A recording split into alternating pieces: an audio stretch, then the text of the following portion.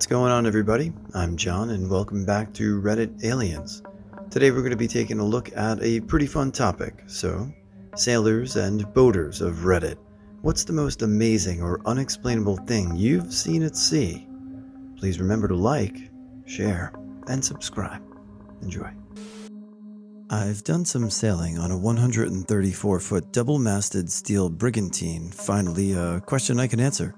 We were sailing through an area of high biological productivity in the North Atlantic one night. My shipmate was on bow watch. I was on the quarterdeck assisting the mate with whatever needed to be done. I suddenly heard my shipmate yelling my name and saying I needed to come up to the bow as quickly as I could. When I got up there, I saw 7 or 8 bottlenose dolphins swimming through bioluminescent water right under the bow of our boat. Every inch of them glowed green. It was like something out of a dream. They looked like glow-in-the-dark torpedoes. When we looked out across the horizon, we saw green spots everywhere. There must have been close to 30 dolphins swimming around. We got almost the entire crew out of bed to come watch. That's definitely something I'll remember for the rest of my life. I worked on a cruise ship for 7 months as a youth staff taking care of kids while the parents party it up. At certain parts of the day, we closed the playroom to the older kids and just let parents with their children that are under 2 come in. This woman comes to the gate with a double stroller with 2 of the ugliest looking babies I've ever seen in my life. She asks if she can come in with her babies. Of course, I oblige, but something seems a little off. She takes the babies out of the stroller and puts them on the blanket that we have toys placed upon in the middle of the room. It is then that I realize what was so strange about these babies. They were dolls. This woman was taking pictures of them with the toys and pretending they were alive, names and all. I just looked over at my coworker, and she's giving me the same look of shock and horror that I had on my face. We had no clue what to do or say. News spread quickly to other crew members on the ship about her. Apparently, she bought gold bracelets for them at the jewelry shop on board.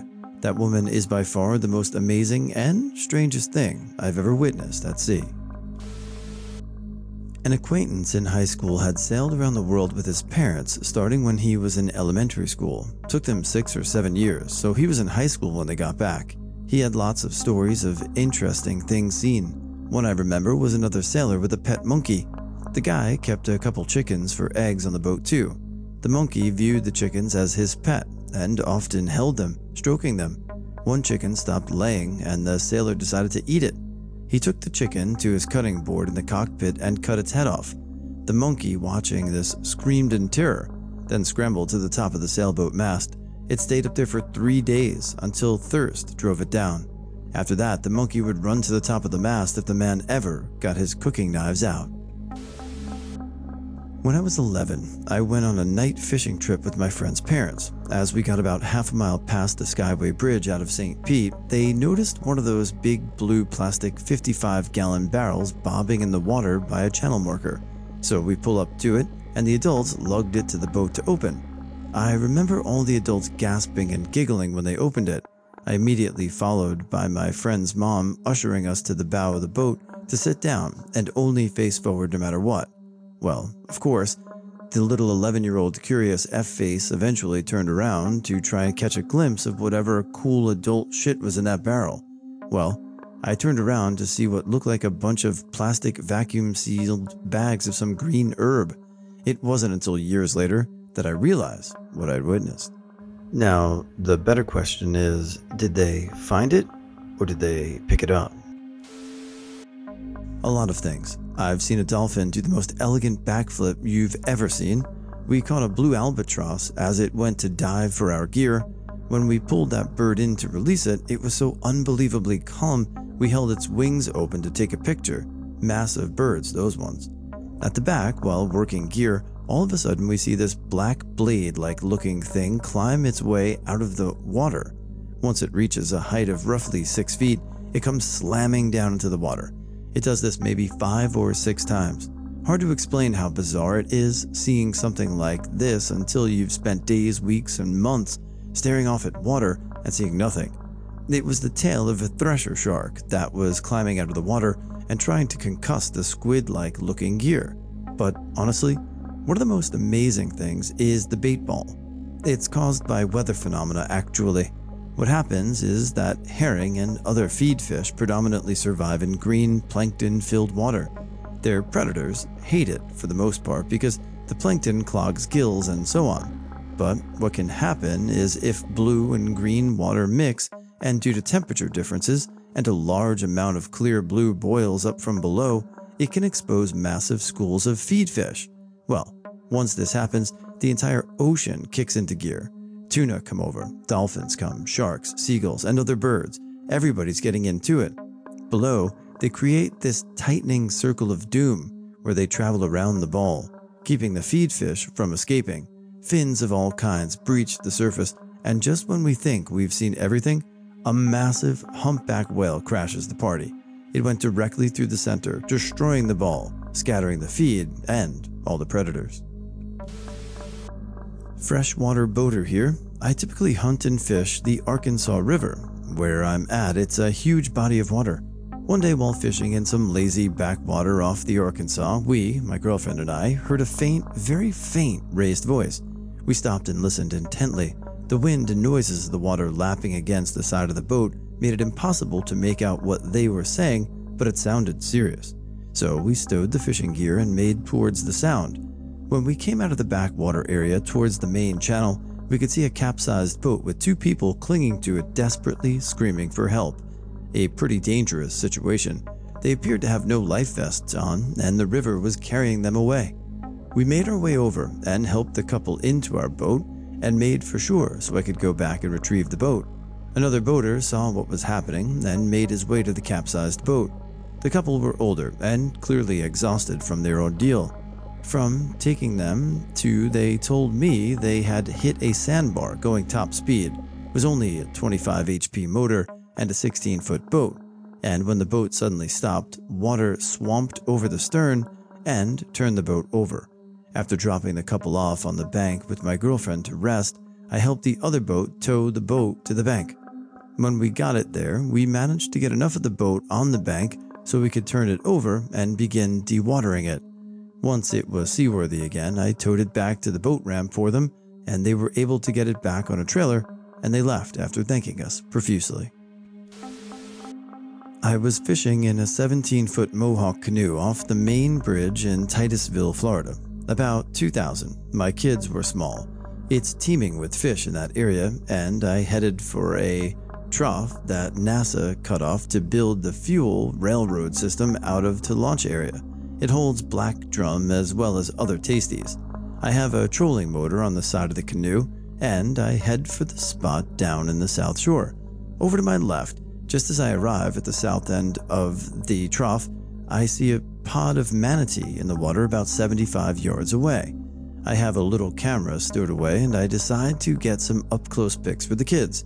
I turn west into the middle of the lagoon and head over to shallow water and grass beds with my trolling motor turned to 5, top speed.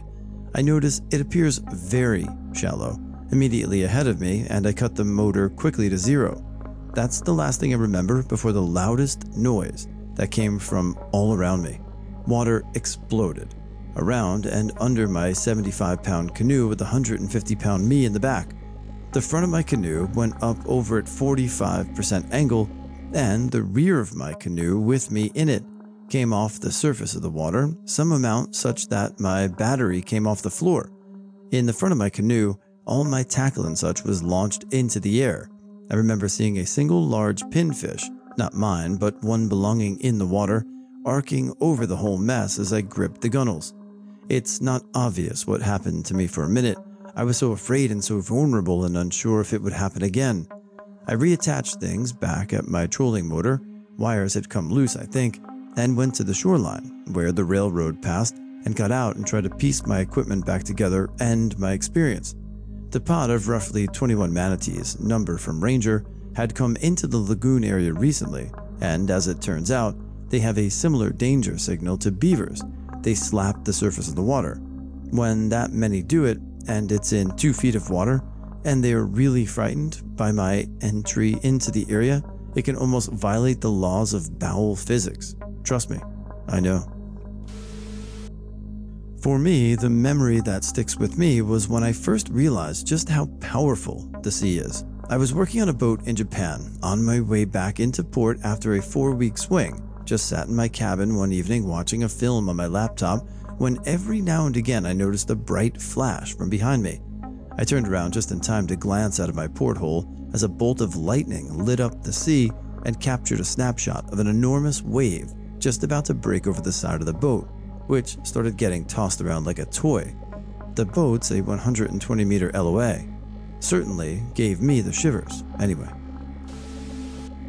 Long ago, was in the U.S. Coast Guard, stationed at an unnamed air station. It was a weekend and I had operations duty. Okay, this is more amusing than amazing, so don't get your hopes up too high.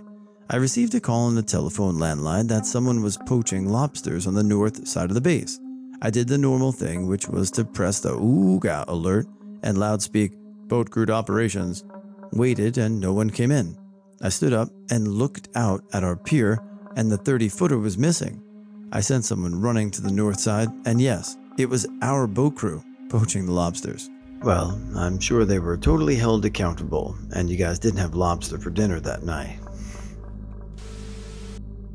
RAN 2000-ish, Indian Ocean, on watch maybe 0200, pitch black except for stars and quiet apart from the diesels.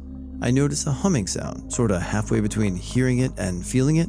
This goes on for a while, but all of a sudden it gets a lot more intense, and suddenly I notice a glow way under the water. I thought it was bioluminescence on a shark or whale or something, but it kept floating up and suddenly just shot off maybe half a mile, taking the hum with it in about 1 or 2 seconds.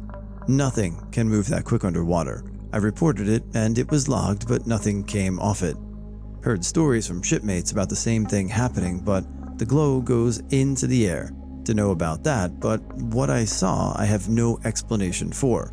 Also, equator crossings. Shit gets weird. When I was younger and on a family holiday in Gran Canaria, we went on a boat trip around the island. Seemed like a good way to waste the day in the sun. We were on a medium-sized catamaran, and between the two hulls there was a kind of netting that people were sitting on. It was a pretty chill time, and 12-year-old me loved sitting on it and looking out at the sea. Then we hear the crew yell something. They'd spotted dolphins. Cool.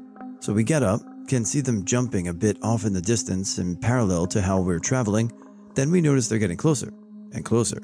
I go back to the netting, thinking I'll be able to see one as it passes beneath the boat. I look down at just the wrong moment as this complete derp of a dolphin decides that it was the perfect time to jump when he was underneath the boat and headbutts me. He lands back in the water and the school moves on, but my day is ruined by a bloody nose and a black eye from getting a Glasgow kiss by an effing flipper. Edit. And now this is my top-rated comment. Who would have thought a traumatic experience that scared me off the sea for years would reap karma? This isn't too amazing, but it was really cool at the time for me. While in Cape Cod, right off the shore of Nauset Beach near East Orleans about 7 years ago, I was on the family boat, a 24-foot Grady White. We were sitting there looking at the seals in the water feeding on some sort of bait fish when we saw one of them split off the pack. Now, keep in mind that we were almost 100 yards away, so we were surprised to see that the seal was headed our way. He must have been very interested. It didn't take more than 30 seconds for this guy to come right up to the side of the boat we were on, and I kid you not, it just treaded water and looked at us for about 5 minutes. We were all taking pictures and talking to this kind of visitor, as most people would do, all while he calmly watched us. After we had put down our cameras and sat back down, still watching our new friend, he swam off and went back to his seal buddies to continue feeding. It was truly an amazing experience for myself. I mean, we're in their environment when we are at sea, so do you ever think that intelligent sea life, dolphins, seals, etc., they look at us as if we're their zoo? I don't know, I thought it was pretty cool. I was a Navy sailor who went out to sea many times for weeks at a time. One of my jobs was being a lookout to spot boats, planes, things in the water or air pretty much and report it back to the ship. My lookout rotation could have me standing watch during the day or night, sometimes both, and it was during the nights where I was pretty afraid, especially if you were at the back of the ship alone. For anyone who hasn't been out in the middle of the ocean in the middle of the night, you should realize you see many more lights in the sky than you would ever in a city. And on Navy ships, they like to have very little lights on at night, so standing watch around 1 a.m. feels very alien sometimes. And during the nights without a bright moon to help with your vision, you may as well be on a different planet. There was this one time I saw bright green color moving in the water slowly, and I didn't know what it was. My mind told me it was a USO or something else. Eventually, I was told it was just plankton, but it sure looked freaky to someone who wasn't aware of the glowing plankton produces. Another time, me and another guy were standing watch together, and I decided to just look up during 2 a.m. and see what things I would come across the midnight sky. I would see meteors streak across the sky, but a couple of times there were bright lights moving slowly way out there. Perhaps a satellite, maybe, who knows. But I stared for a good 20 minutes in the sky and encountered approximately 15 of those slow-moving lights in different areas of the sky, perhaps many millions of miles apart. Either way, those were the few times I saw for myself how vast space really is, and that there was so much unknown out there that humans have yet to discover or explain.